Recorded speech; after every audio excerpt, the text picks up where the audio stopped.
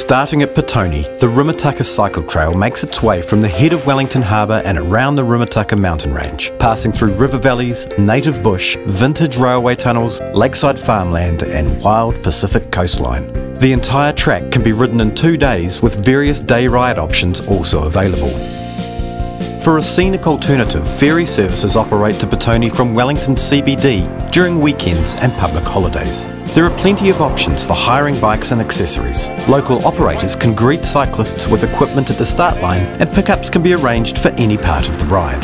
With historical attractions and a host of retail and food options, Jackson Street in Petone is an ideal pit stop for coffee or to pick up supplies for further along the trail.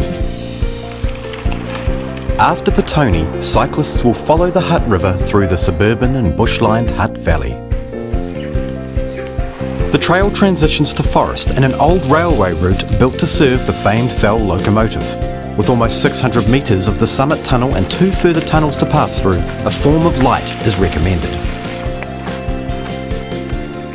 The majority of the trail is graded easy, with some of the more rugged sections in Wairarapa and Orongorongo graded at an intermediate skill level. Several Wairarapa towns are close to the trail and there is a variety of accommodation available, from farm cottages to luxury lodges for cyclists planning a multi-day itinerary or as a starting point for a one-day ride. Host to antique stores and cafes, Featherston is also home to the Fell Locomotive Museum, renowned for its railway memorabilia and award-winning restorations. When riding on-road from Cross Creek to Ocean Beach, cyclists will need to be aware of the New Zealand Road Code.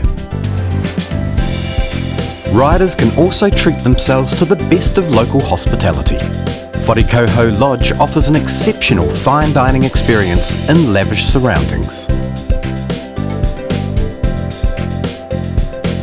Ride along a coastline brimming with tales of early settlers, shipwrecks and seismic activity.